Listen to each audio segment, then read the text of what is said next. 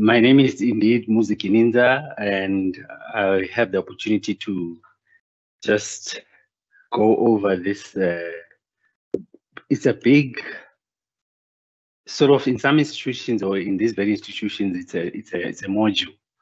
So it's quite cumbersome and it's quite a big topic. But then I tried to make it, summarize it, so to say, in some slides. However, you'll just bear with me because we've been given this time to go over this topic of academic skills, academic writing skills. And this module is actually meant for our honors or postgraduate diploma students.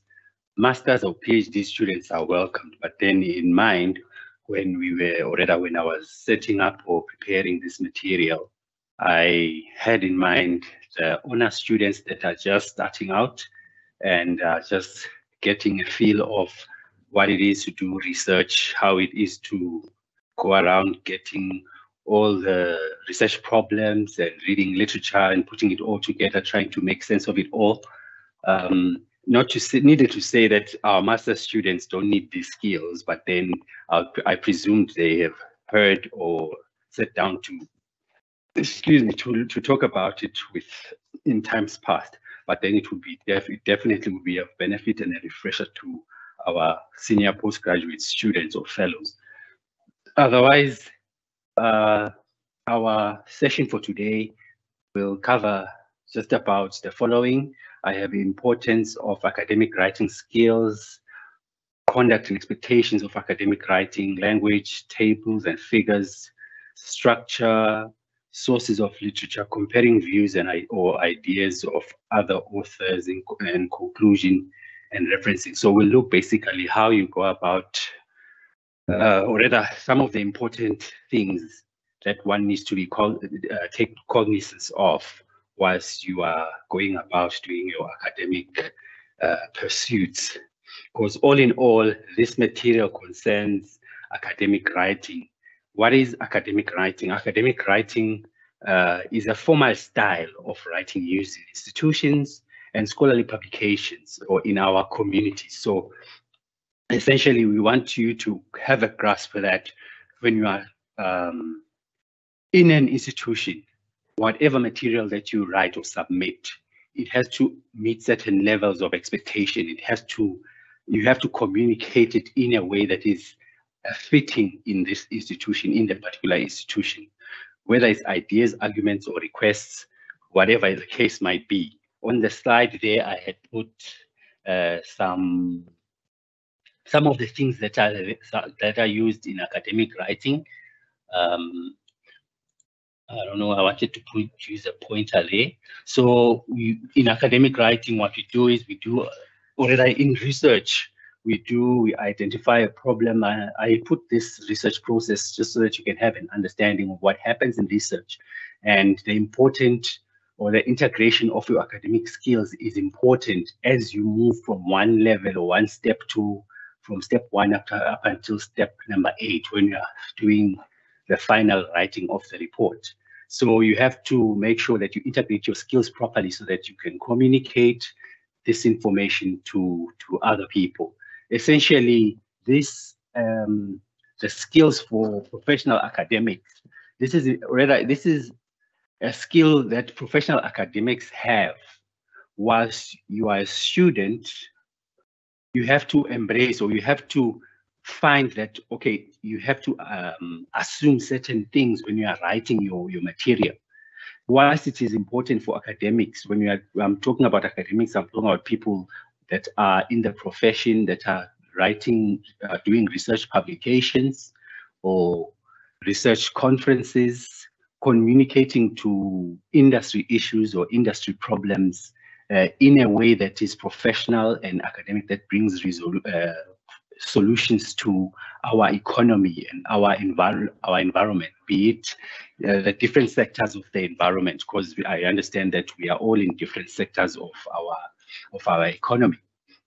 So in our case now, we are dealing with, I'm dealing with students.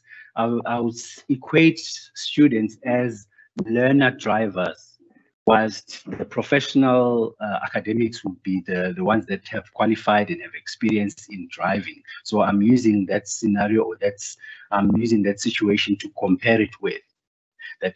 When you are driving, there are certain things that you have to be aware of, the rules of driving, the road signs, the road markings, you have to have an awareness of. So that is basically what I'm trying to teach you now, that when you are in the writing process, you have to take cognizance of the road marks, or the indicators, what you do when you are approached by certain situations, or we find yourself in certain situations, even when driving. So now when we are talking about coming to academics, there are certain things that you have to possess, that you have to be aware of as you are continuing with your research process or your research journey until you become a master or PhD, whatever level you're going to take it. But then even when you are leaving it at honors level in your academic pursuits, you must be able to express yourself and write academic material that is having great characteristics and traits that indicates that indeed this person has been in an institution and is able to communicate with the academic community.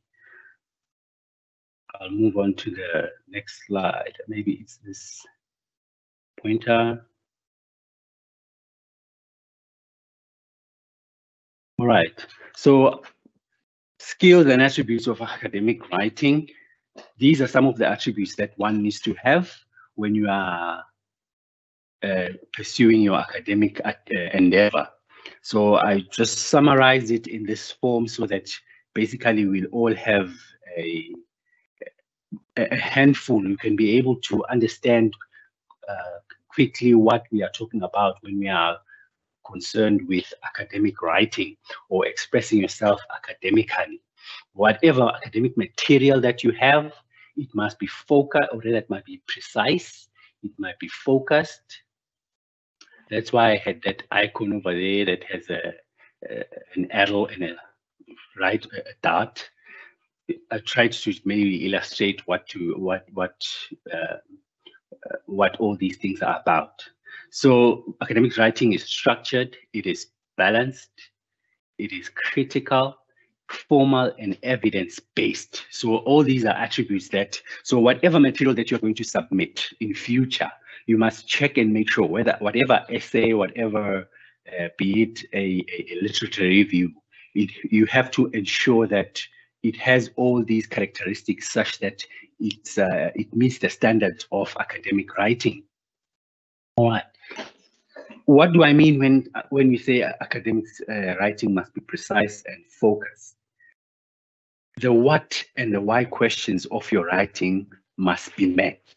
You need to be able to answer that question. Whatever it is that you are writing, whatever writing material that you are going to do, you are going to embark on, it's important that you understand the what is it that you're going to do, that you are going to write, and why. I wrote those points, cause, effect, and research problems, because in the back of my mind, I was thinking that all of you, or all the attendees that we are having, that this, of course, this module or this session is meant for, are those that are going to be embarking on research studies. So when you're doing research, there are causes for doing research. There are effects as well. And then what you do with all those things, you then have a research problem. When you are doing a research, again, there are causes. So some people tend to focus on the causes. What is causing a particular phenomenon in society or in an animal or whatever it is, discipline that you are in. Then people tend to focus on the questions, why? What is, how can these causes be manipulated so that they can give a certain result? On the other hand, some people tend to focus on the effects. If you think of global climate change, we know that we have an understanding what causes it, but then the effects of climate change we are witnessing or we are seeing. So some people would like to investigate the effects of climate change, and then they use particular methodologies to do that, to embark on that pursuit, or in that to study those effects. What you then tend to have is a research problem, because you have the causes that, okay, this is what probably causes global effect, I'm trying to move away from saying global warming, but this is what you say when you are having climate change. This is what causes climate change, human activities, for instance, and then the effects thereof are unknown. So now you have a research problem that you might try to investigate and quantify using certain methodologies or procedures, depending on the particular discipline you are in. Clearly state the need for what is being investigated. You need to be able to state the need for for writing up your research material such that it leads you to a problem statement. So if you don't understand exactly what the problem statement is, or what the need for what you tend to have in your mind that your academic pursuit, the research that you are doing, you're only doing so that you can fulfill what the requirements of your study, because it's there. It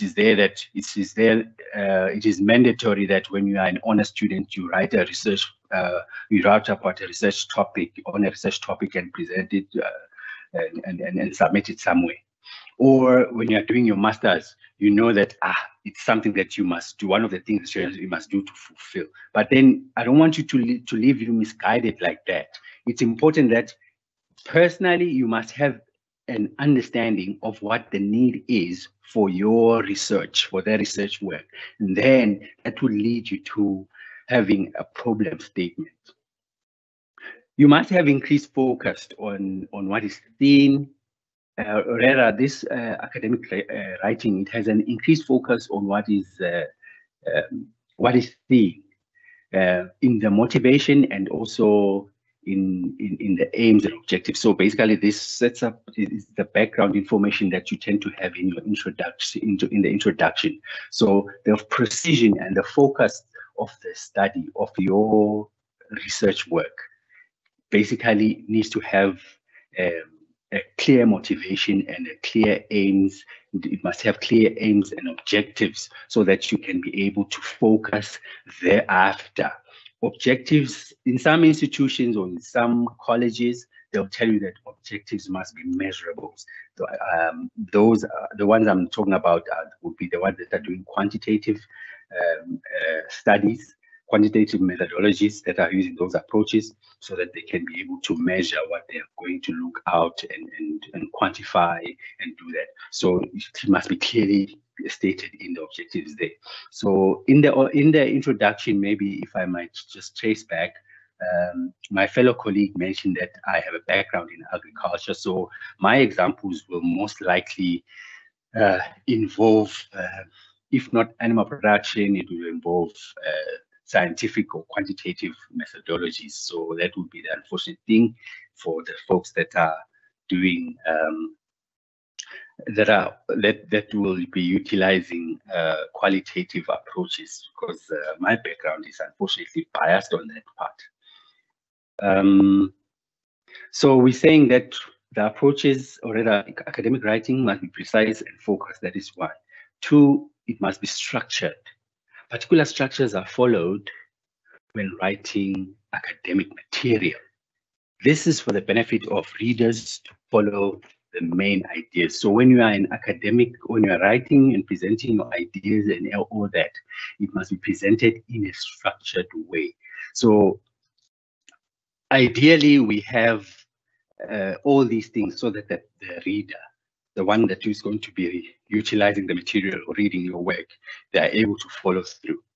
Research proposals are written in such a way. You have introduction, literary review, study area, and so forth, up until you get to the conclusion of your work.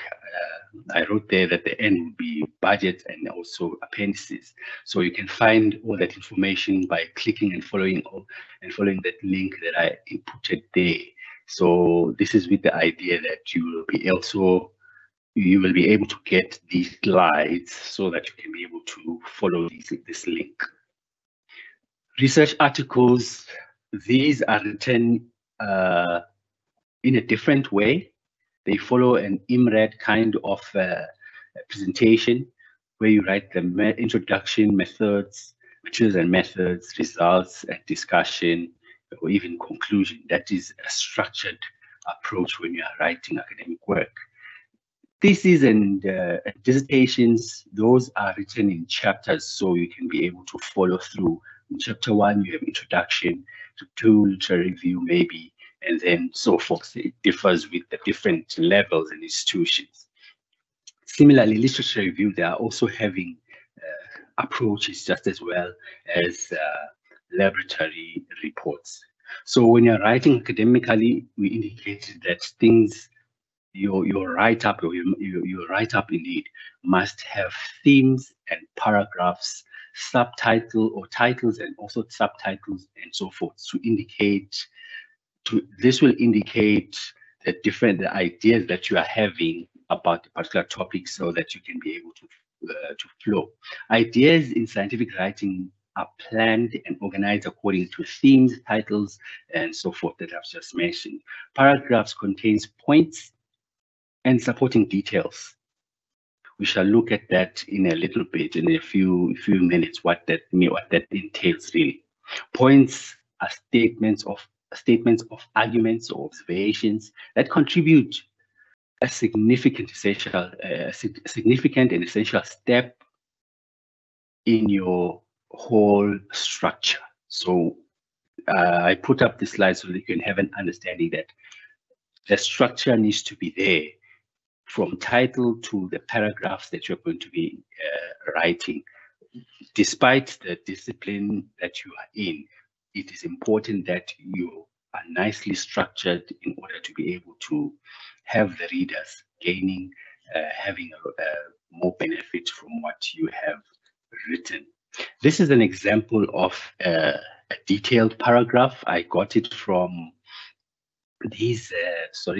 I just picked up an interesting piece from these authors that submitted this work to a journal. So these authors, Kaya, let me just say et al., all these guys, they published this work in 2019.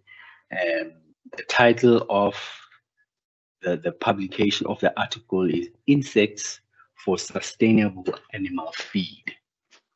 Inclusive business models involving smallholder farmers, and it's published in this particular journal and all that. So I put this deliberately so that all of you have a better or deeper understanding of what we are talking about, so that I know that you will learn from it, or you will learn from just how you write, how you write the reference maybe at the end of your bibliography or references. They are written in a particular way, and that is standard procedure. We'll also get into that. What is of interest on this slide is the structure in which, or the way in which these authors presented their ideas. I don't know which one amongst them wrote, but then maybe he's the first author. I don't know. Now, recent studies indicate, the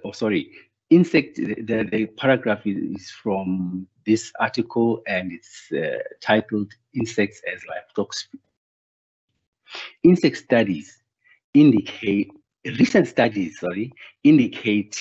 that insect meal can be an excellent replacement of fish meal or soybean meal in animal feed.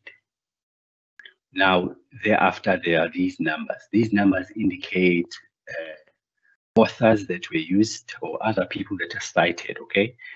We have 1, 2, 3, 4, 5 people that have been cited saying this statement. After that, we have the following sentence that reads, insects are rich sources of macronutrients and micronutrients. Again, there are 2 cited people there. And then black soldier fly larvae, for example, contains high levels of protein, 37 to 63%, and fat 20 to 40%, that have well-balanced amino acid and fatty acid profiles, respectively. Again, there are citations there. Insects are good sources of minerals such as calcium, iron, potassium, magnesium, phosphorus, and zinc, as well as vitamins including niacin, vitamin B12, thiamine, and riboflavin. Again, there are also citations there. There are 2 citations there. So now I use these numbers deliberately so that to show you that there are different approaches to it. You might look up an article and find numbers like this. This simply indicates that there are other authors that have been used to support the statement. So essentially, this is the topic sentence, or this is the main theme of the whole paragraph. Recent studies indicate that insect meal can be an excellent replacement of fish or soybean or fish meal or soybean meal in animal feeds. So the rest of the information is supporting this statement. Why insects are containing these nutrients? And then we have an illustration here of what black soldier fly larvae contains. Furthermore, you have another point to support just about the top sentence there, that insects are good sources of minerals just as well. So this is, to me, it seemed like a good way to illustrate how a good structured or a well-structured paragraph should be. It should have a topic sentence and supporting information. Okay. Sorry, I went back to the... Now, write structured paragraph. So this is a continuation of what we're talking about. You have a topic sentence, you keep to the topic. You don't avoid saying unnecessary or other things that are besides the topic sentence or bring different ideas. Paragraphs cannot simply have one sentence. If you have one sentence, that is not a paragraph. You need to have a couple of sentences in order to ensure that the reader benefits from the one sentence that you have, which is a topic sentence. And I think that is quite important to note. When you have a topic sentence like the one that we were talking about in the slide, that recent studies indicate that insect meal can be an excellent replacement of these other feed ingredients. Then we have supporting information. We don't just have one topic sentence and without any supporting details. I'll move on to the next one. Sorry for moving you back and forward. Now, the overall gist or structure of any academically written material is commonly in the first line of his topic or of his sentence, which is a topic sentence. I've been mentioning this. Go and look it up. Take any academic article that you find. Probably the first few sentences, let me just put it like that. The first few sentences, the first 2 sentences will most of the time, they will portray or have the main theme of the whole paragraph, such that sometimes when you read quickly, you can read the first paragraph and the last paragraph, and then you have an understanding of what is contained, because you understand that basically the rest of the following statements are just supporting what is in the topic sentence, and that gives the reader a full benefit and is able to appreciate the credibility of your write-up. There has to be support through evidence, explanations, or even interpretation. You must avoid, I put a tip there, you must avoid using or having long sentences, because the reader tends to lose track of what you are writing. You must avoid also having long paragraphs. So to support this, I put up some connective words that you can use when you want to connect sentences, so that you break your sentences. You shouldn't have long sentences, like I've said. So you break up your sentences such that you can use some of these words. Where you want to add, you use the words additionally, and also apart from this, as well as, in addition, moreover, furthermore, or further, or furthermore. All these are words that you use when you are linking two sentences in a paragraph. If there are conditions, you use the word if, you use the word in that case, you use the word provided that, you use the words unless. So all those are formal words, or words that are acceptable in scholarly published or scholarly material. For in cases where you are comparing treatment means, for instance, you are comparing whatever treatment means, whatever it is that you are using as your treatment. Some people have varieties. You're comparing varieties. You use these words correspondingly, equally. One mean it might be equally, or it might be as equal as the other, or for the same reason, or you can use in a similar manner. We can use in comparison. So all these words, I just put them up so that we can be able to pick up a few and see what applies to you. For in contrast, if you are still doing comparison and you want to bring differences, you use the words alternatively, although, conversely, despite, however. I highlighted the word however because recently it came up when we were talking about the problem statement. I had the privilege of being in another workshop, and someone indicated that when you use the word however, you can't just write a problem statement without having the word however, because it basically it helps you set up the stage for what it is that you are going to be writing about. You present the problem and then you state the word however. So that is basically creating contrasts for your readers, for the benefit of your readers. And then in some instances you want to emphasize, use the words again, in fact, interestingly, indeed, it should be noted. All those are words that you are used for emphasis or that are emphasized. So these are just a few more that I put up, but I believe you can be able to read up and appreciate on that one.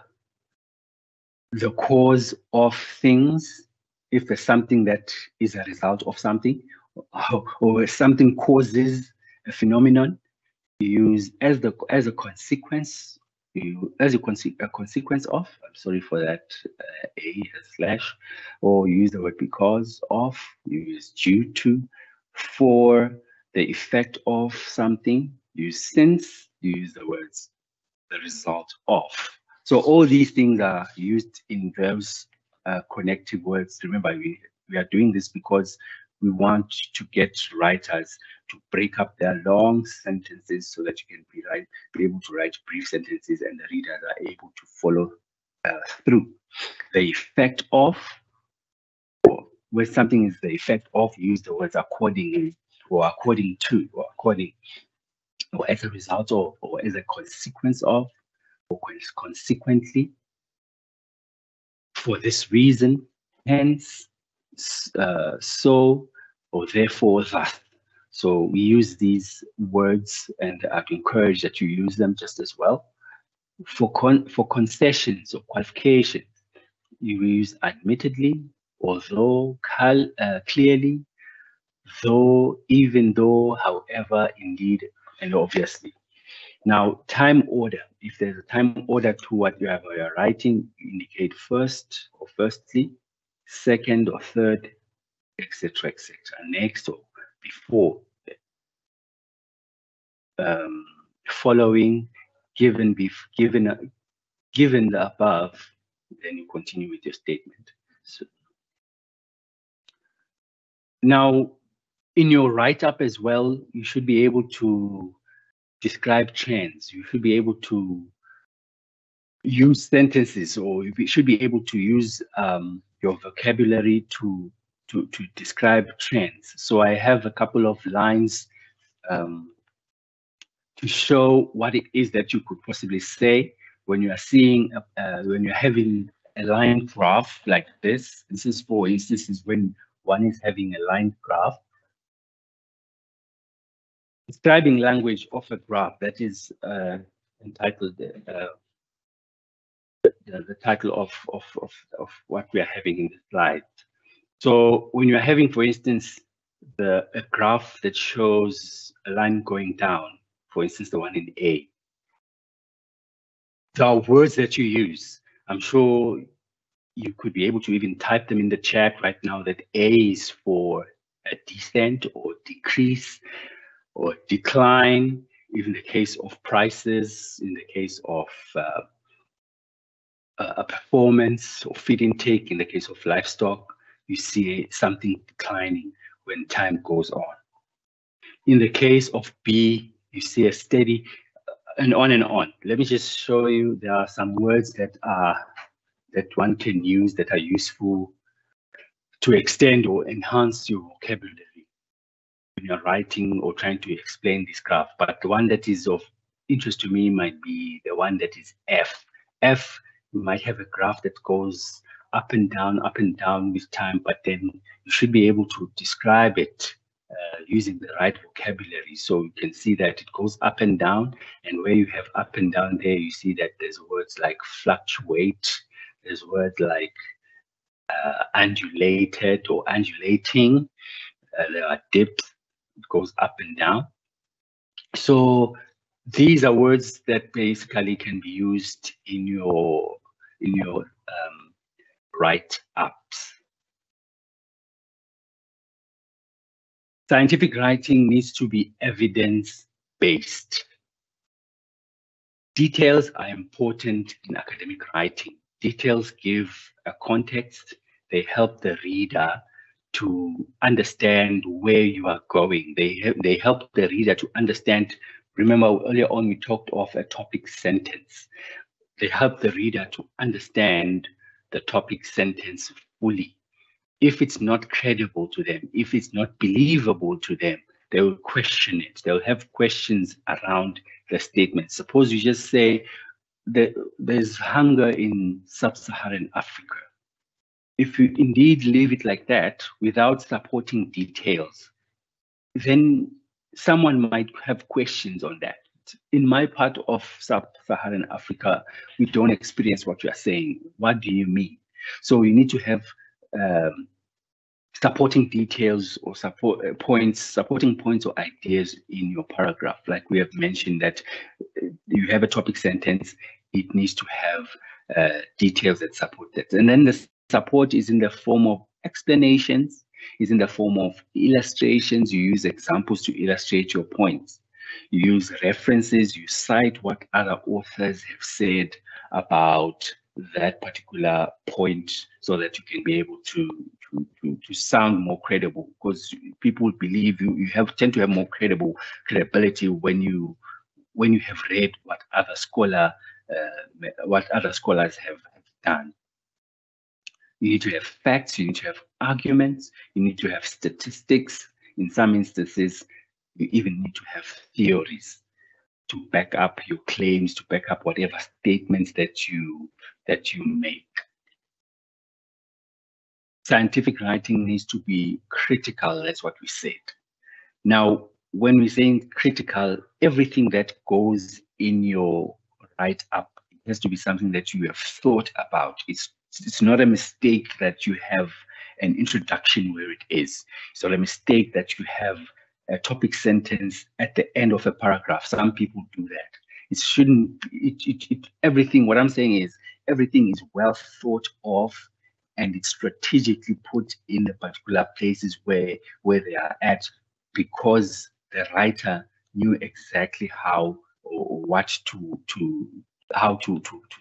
put those statements in there in order to create, so that the ideas flow and the readers are able to appreciate that information or the topic sentence along with its evidence.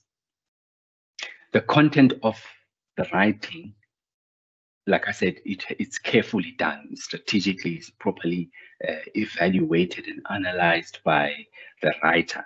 You don't just throw in whatever you come. You check, is it relevant to what I want to say? You check if what you are writing, is it really going to illustrate or state, support my point?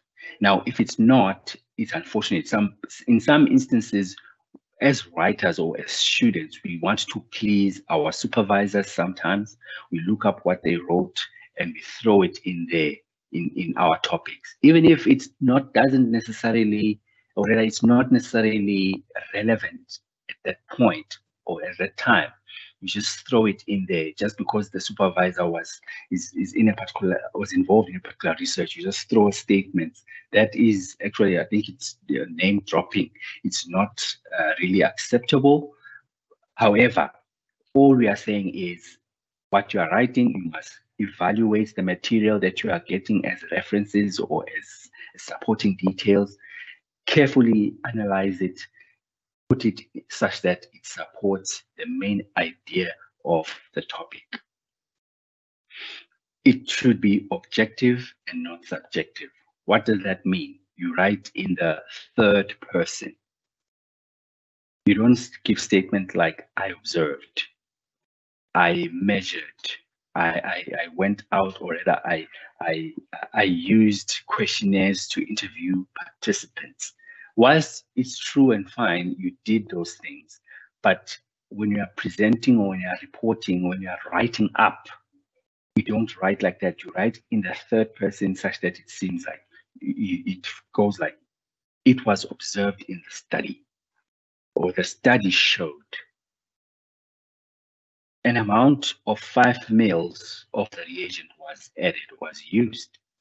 Questionnaires were used to interview participants. So this shows that indeed you are not subjective, you are protected in the results in case they are not, it's not you personally that is responsible because it's the study that you are doing.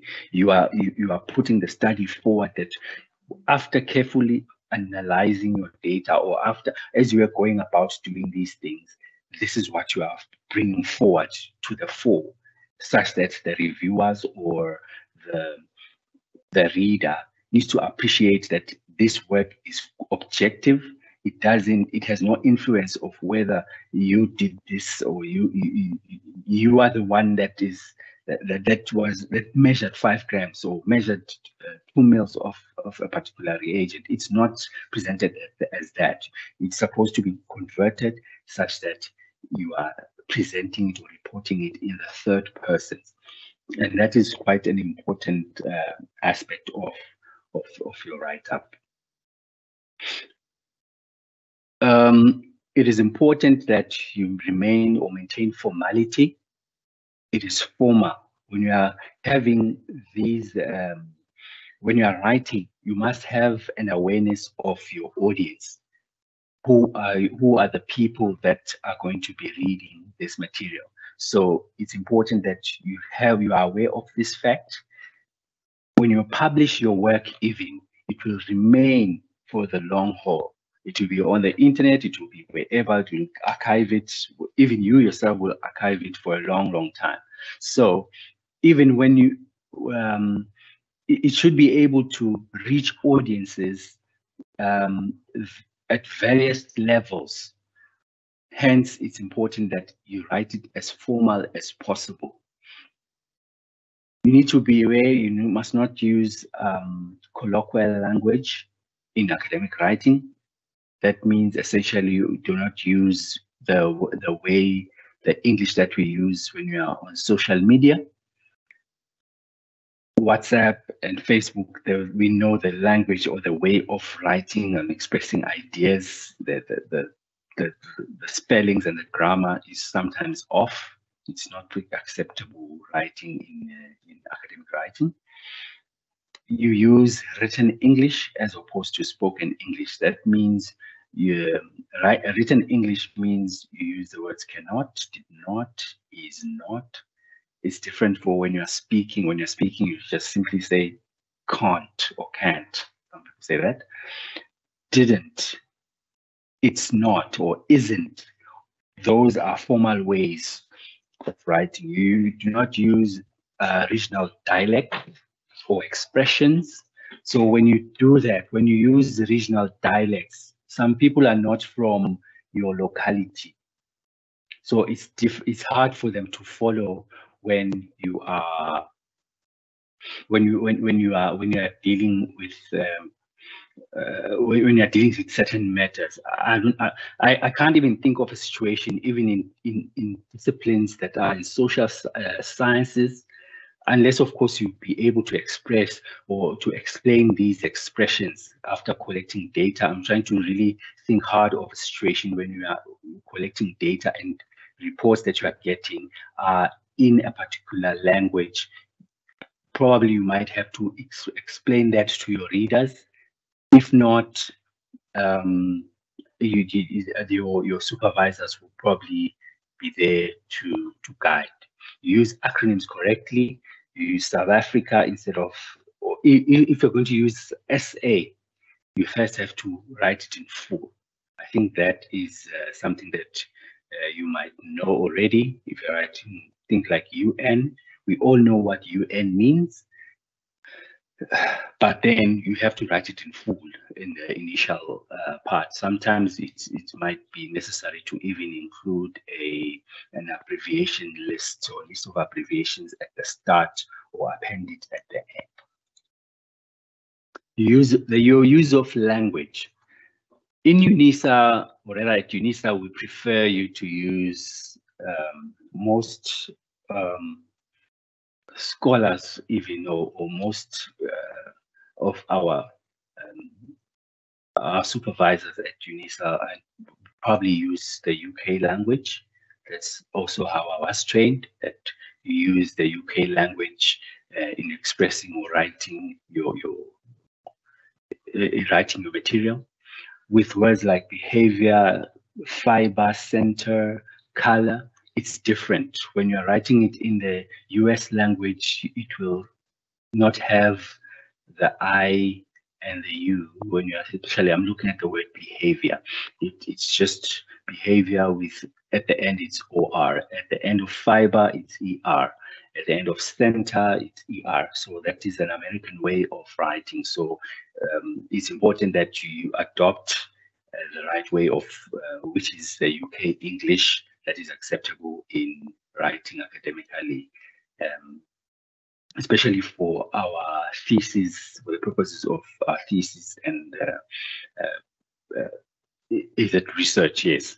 Now, the use of the dictionary in MS Word, you can use that one. However, you need to be able to read the statement. Sometimes that if you do a lot of work on Word, you write a lot of statement, a lot of material in Word. Sometimes it doesn't highlight your mistakes. So you should be able to read back and check and verify if grammatically you are correct or the spelling is correct, because sometimes these are things that never get to be picked up.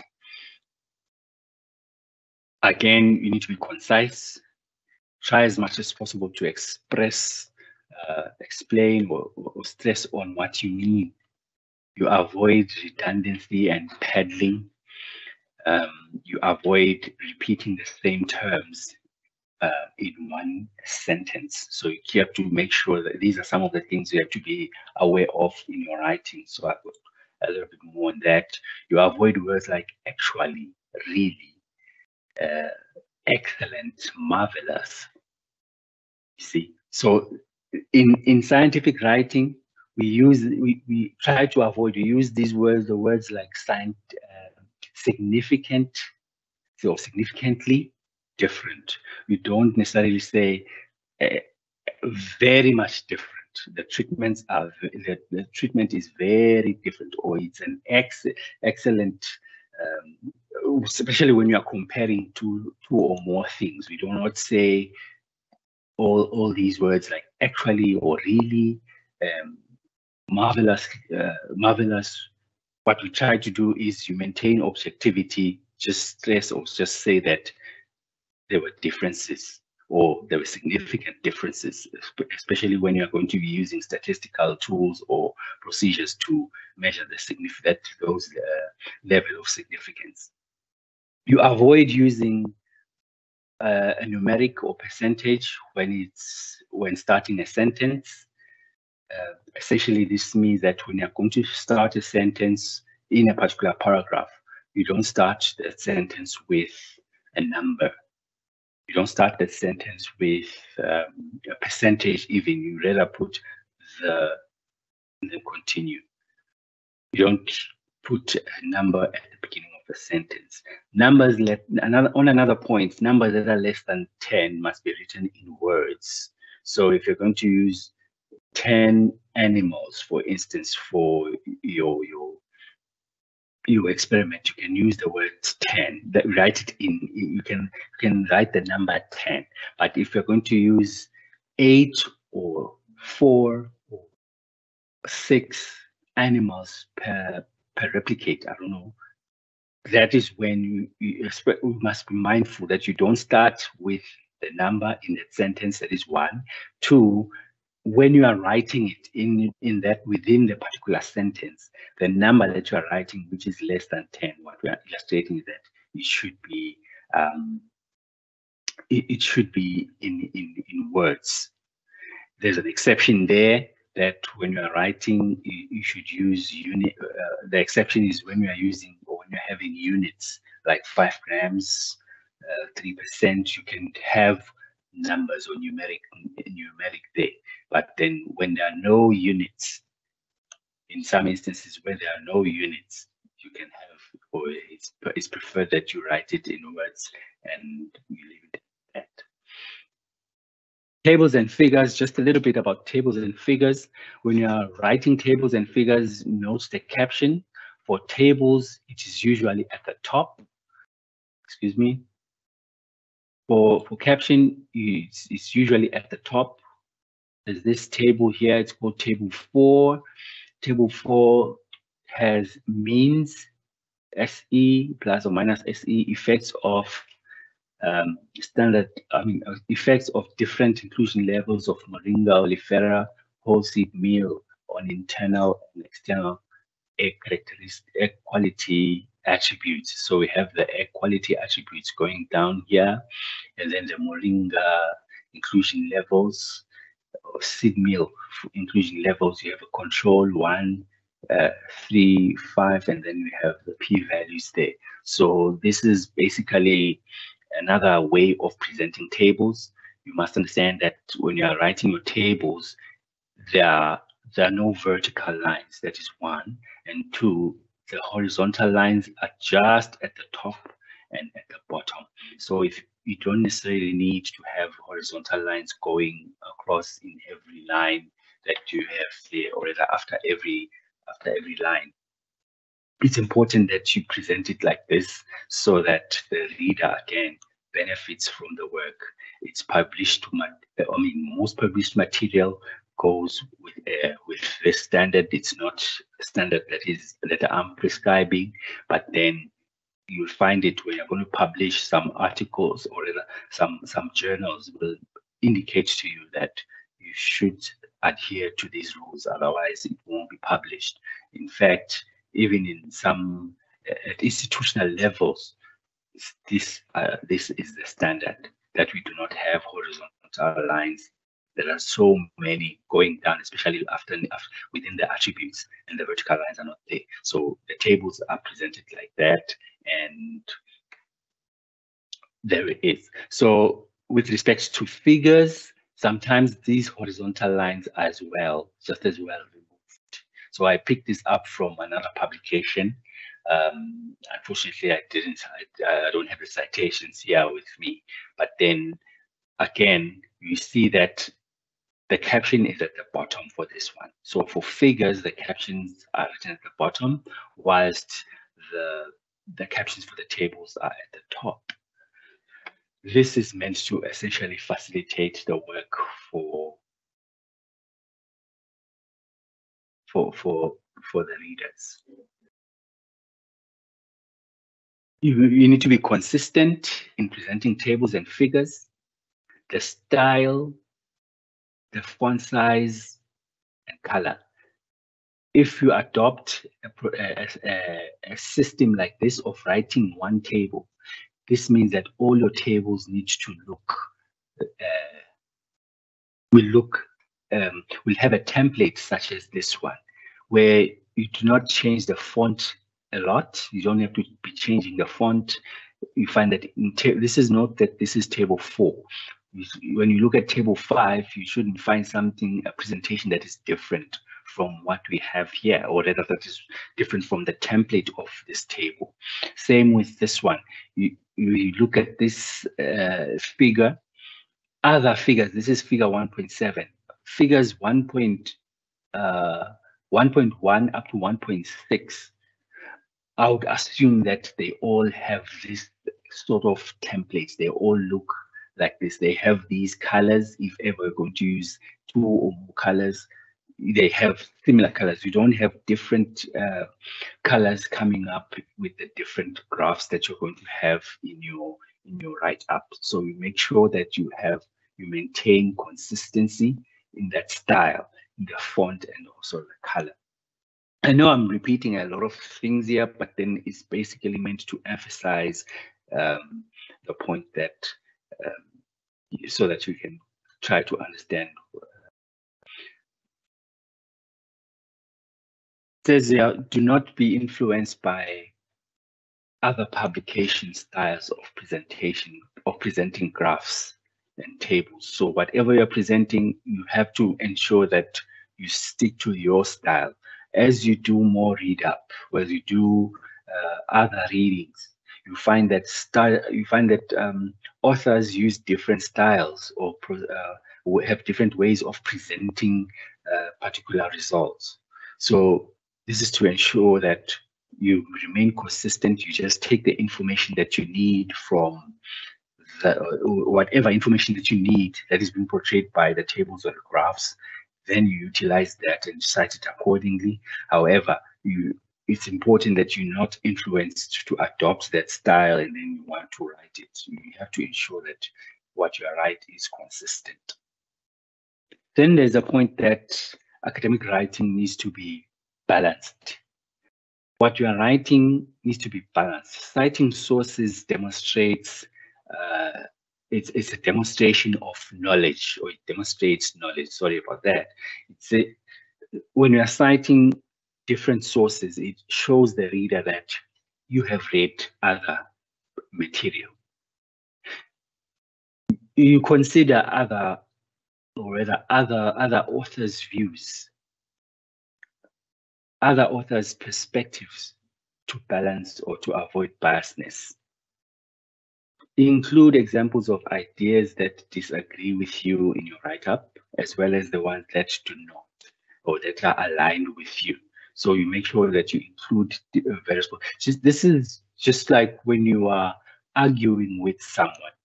Whilst you are acknowledging some of the points that they bring forward, but you endorse yours, you make your submissions alive and true to the fact or to the point that you are making. Similarly, when you are writing, you acknowledge the perspectives or the views of other writers or other authors, but then you must stress yours and find ones that are aligning with your point of view. And that basically helps the reader understand the material that you are writing. It shows that it's balanced.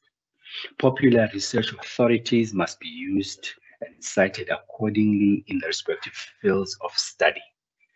Know who the popular or the common authors are in your discipline. In physics, there are authors there. There are people there that are scholars that we know of. If you're in genetics, there's one there that shows Gregor Mendel. One called Gregor Mendel that's in genetics. So I'm using that as an example that you need to cite scholars that are of great repute, that are common, that are popular. If you are in music, there's another fellow there. If you are if you are in theology, you'll probably know who that is, Mother Teresa, our Nelson Mandela, and even Martin Luther King. So these are some of the scholars, or not even scholars, these are some of the people that we know of and we often quote. When we quote them, people know exactly who came up with that statement or who came up with that information, such that we can use it to support our writing, and then our readers get to benefit more and appreciate the material that we are presenting. You present views from different authors logically.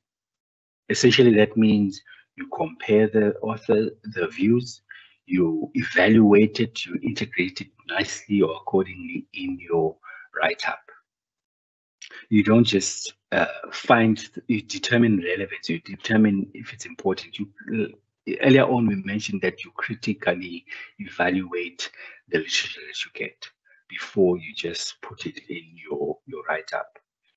You observe consistency in the style of writing. Again, this point comes up. It's easy to lose yourself when you're writing and you get um, you get misled or you get drifted by the points that other authors are bringing across. So it's important that you maintain objectivity or you maintain a same style of writing. When you are reading a lot of material, you will tend to find that there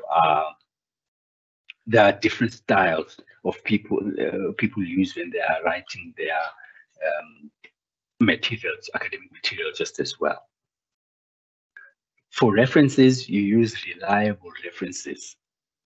You go to journals, books, conference proceedings. All these are found on Google Scholar, Scopus, Science Direct, Web of Science, PubMed. So these are some of the platforms where you can find journals, books, and conference proceedings. These are material that are of great repute. We use them mostly because they are peer reviewed. That is a key thing in our write-up, especially in all the fields academically. We have to know that whoever you cite has to be people that have been peer reviewed. Avoid predatory journals. Predatory journals are those journals that are found to be, or that are deemed to prey on authors, really, because when you are publishing and doing your research work, you want it to be out as quick as possible. So there are those journals that tend to come up. They might be a startup. They might be a startup company wherein they just they get people to affiliate with them or to publish their articles whilst they don't meet certain standards that are of good repute. So they are deemed predatory in that regard because they don't have they don't have good standards in terms of peer reviewing, such that they are relegated and put in that class of predatory journal or predatory publishers. So a list of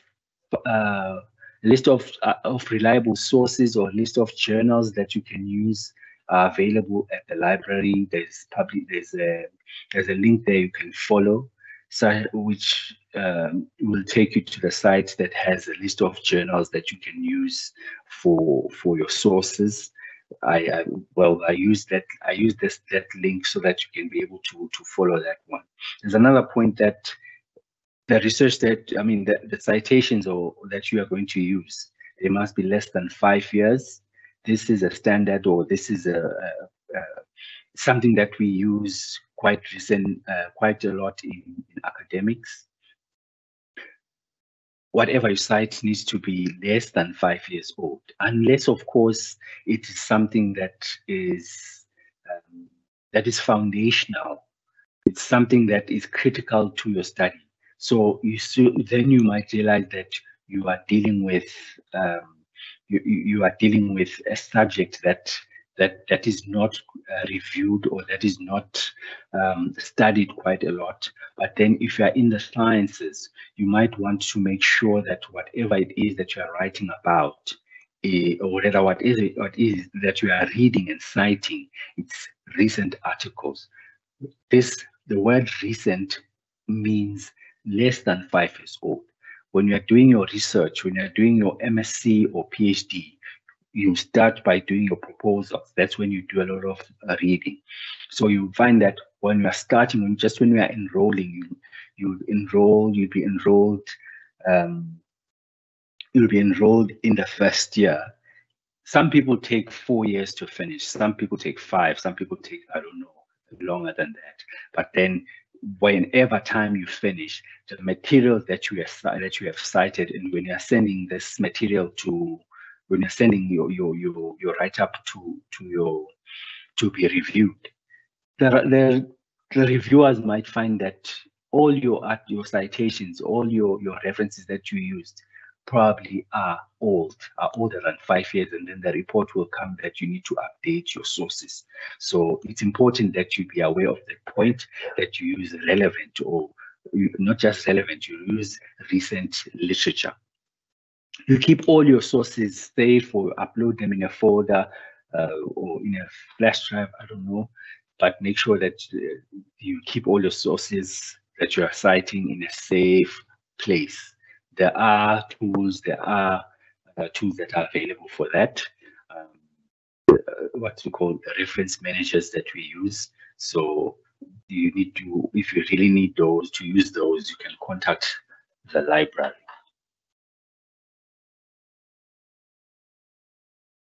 Again, on references, citation of references in the text should be as follows. Some people use authors or author, and then publication, sorry for that spelling mistake, publication year in parentheses. The example I have is of Sapir and Dudley 2012. They said, or if I may read it, Sapir and Dudley 2012 indicated that hummingbirds can fly backwards. Hummingbirds can fly backwards. That's the statement said by, or that was found by those two authors. Another way of presenting this information is to have the authors and the year in parentheses. The example would go as follows: hummingbirds can fly backwards, and then in brackets you say Sapir and Dudley 2012. So I'm just using these two in order to show you that you can do your citations in really a different way.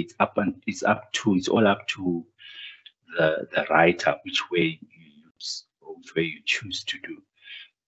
So when you are writing like that, like in the last point where we said hummingbirds can fly backwards, by quote or in parentheses there, Sapir and Dudley 2012. Note the usage of the ampersand in the example above. So in the example, there's this ampersand that I used there. I didn't write the word and, that I did deliberately, whilst in the first example, if you can follow with the pointer there's the word and. So different journals, the point I want to illustrate is that different journals use different approaches. They can say, when you're citing your references, you can use the word and in full like this, or you can even use the ampersand sign to say the word and. So this is entirely dependent on the publisher or the publication journal. Note also the period, that is the full stop at the end. It comes at the end after the authors in the second example. The period is here. Whilst in some instances you say et al. When there are many authors. When there are many authors, they use the word et al. And then the period comes before along with the word et al. Unfortunately, I didn't have an example for that one. But then what I wanted to just highlight is that the period or the full stop comes after the parenthesis there. You avoid using the same reference or source multiple times. Try to avoid that in your sentence or statements or in your paragraphs. Limit the number of the number of times you use your reference. What you can do is you can basically find other sources that maybe say the same statements or that illustrate that same point. Sources and referencing continues there. Summarize other authors' work, shorten present a shortened version in your own words and not verbatim. So this illustrates that whatever you are citing, whatever material you want to cite, you are getting from a reference. You write it in your own words, and then of course you indicate the authors or the people that said that. You identify the relevant points. This is supposedly when you are having a paragraph, you should be able to summarize the relevant points. Then you present those points and cite the reference. Ensure that you include citations in the text and also in the reference section. So this is possible. It's something that happens when we are writing the final report or the final thesis or dissertation. Some reviewers would actually check for this. If some people even get irritated that you didn't include the people that you cited in the text. They are not included in the reference section. So make sure that every person or all the authors that you cite, they are there as well, in the reference section or in the bibliography. That's what I mean by reference section. To minimize plagiarism, also you need to minimize plagiarism. Present views of authors. I think we've mentioned the statement before. We present views from different authors logically. We mentioned this before. I'll move on to the next slide. When you're writing your conclusion, okay, not that this is a conclusion. When you're writing the conclusions, your conclusion must comprise of the main points of your findings, presumably. You highlight the key results or outputs from the research, again in your own words. You do not have you don't have to cite people in your conclusion. Recommendations, or you make recommendations in the conclusion sections if it's appropriate, or if you do have recommendations. You use the present tense. And also there's a point that no new information comes up in the conclusion. That would really be something else. So when you're writing a conclusion, make sure that everything, or rather, before you submit or before you even write the conclusion, all the new material, all the points that you need to cover in your write-up are there. They do not just show up at the end. You don't surprise the reader at the end about the information, about new information that you might have thought of or might have been that might have been brought to awareness at that stage. What you can do is you have to put that information where it's relevant, either in the discussion section or results, or wherever it might be relevant. Then you can talk about it in the conclusion. Again, for bibliographies or references, this one is basically a list of all the citations that you used in your write-up. You must have this list of references. It indicates, it's an indication of the literature that you used or that you reviewed as a scholar yourself. It's important that you go through this one, or rather you have this attached or included in your submission if you are writing for the cases of submissions. The reference styles are determined by the disciplines or journal or publisher, if ever there is a publisher that you are going to be using, or they are determined by the institution. There's a style that is acceptable and this differs with the colleges as well that we have at UNISA. I can't recommend a standard, but then you can use the reference manager. The reference manager will be able to populate the reference, all the citations that you used, and then they make a list for you and make a nice long bibliography if you used a lot of citations.